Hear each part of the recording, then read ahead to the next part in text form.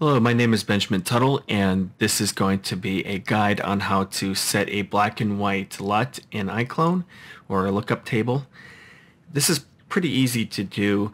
I would strongly recommend doing this instead of doing it in post-production software like Premiere or HitFilm because you have a lot more control of your lighting.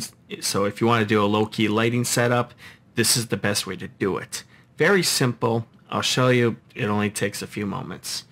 So you want to go to your content, and then you want to go to your effect.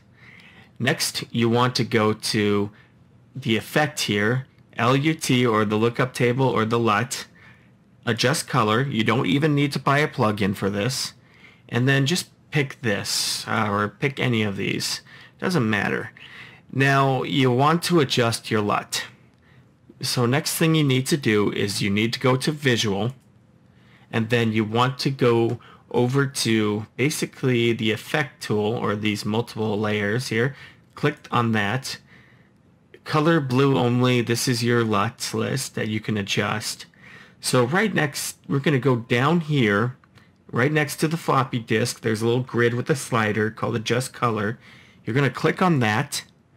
And then we're going to turn the saturation all the way down. And next, we're going to adjust the brightness and the contrast to whatever is your liking. And that's really all you got to do. So something like this works pretty well. The reason why I heavily suggest doing this into iClone only is that you get a better sense of your lighting.